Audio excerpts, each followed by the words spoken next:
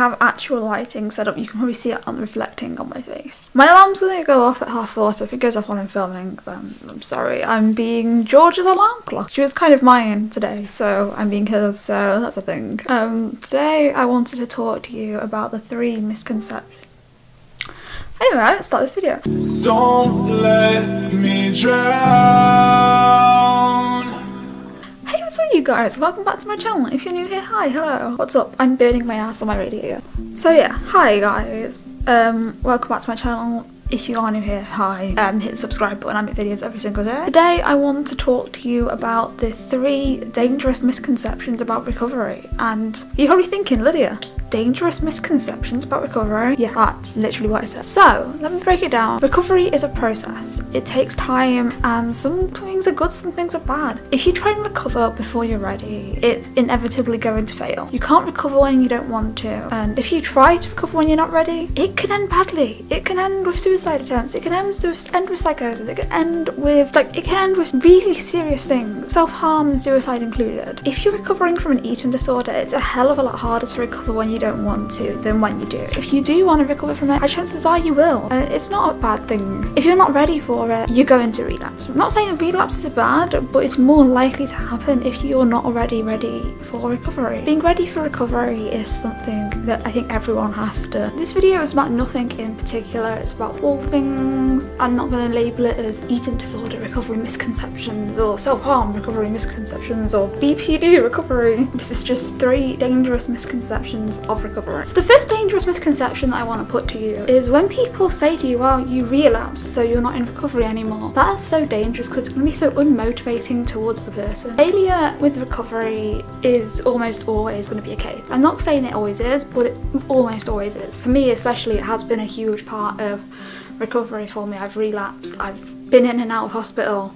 Recovery takes time, and that's what I want to say to you.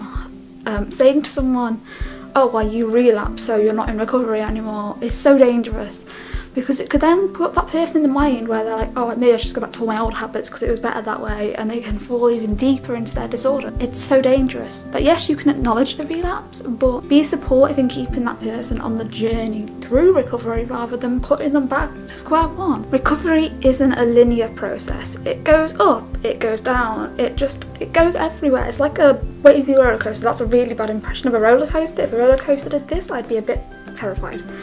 But you get what I mean. It's not a straight line. It's ups, down. Recovery is an uphill battle, and I think that is something that everyone needs to know about recovery. A big thing that I want to say is people look at it as, they see it as just recovery. There's the mental recovery process and the physical recovery process. I'm going to do a whole video talking about this. I wanted to add as well, there's more to recovery than just seeing a doctor. Not every mental illness has to have medication, just to put it out there. With BPD being one of my diagnosis, I know, and a lot of you guys know, there is no medication that can be prescribed directly for borderline personality disorder. Recovery is a personal journey. It's not the same for anyone. I know I share my journey on here to so I'm going through it with you guys, and that's what the intention was behind me sharing stuff. But my recovery path will be different to yours. There's no way we can have the same recovery path. Yes, we could have been through similar things. No one's recovery will ever be the same as another person. So when it comes to YouTube and you watch stuff like, say, my videos, for example, or you watch someone else, your recovery won't be like theirs. It'll be tailored for you. I've always said this, and I've said it in a lot of videos. If something has the potential to help you in your recovery, then give it a try. Surely it's worth it. So this has been 3 dangerous misconceptions about recovery. Thank you for watching this video. If you're new here, hi, hello, hit the subscribe button down below, hit the thumbs up button, and comment down below any requests or anything you'd like me to answer regarding this video. Link to my Patreon is at the end of the video as always, and I will see you guys soon with a new video. Also, what do you think of my hair?